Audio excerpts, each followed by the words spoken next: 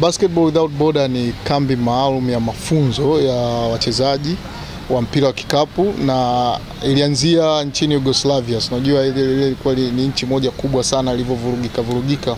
Kwa hiyo watu wakawa wanajaribu kutengeneza hayo mafunzo, na ndio maana ile jina la Basketball Without Border, kwamba wanaweza kutoka ambao wametoka kwenye mataifa mbalimbali. Sasa kwa Afrika, Basketball Without Border ilianzishwa mwaka 2003 na ilikuwa ni kule Afrika Kusini, na ni moja ya programs za NBA, na lengo lake kubwa ni katika kuwapatia mafunzo wachezaji bora vijana kutoka Afrika ambao wana ndoto za kwenda kucheza NBA. Kwa hiyo kinachofanyika ni kwamba wanachaguliwa vijana kutoka nchi mbalimbali za Afrika.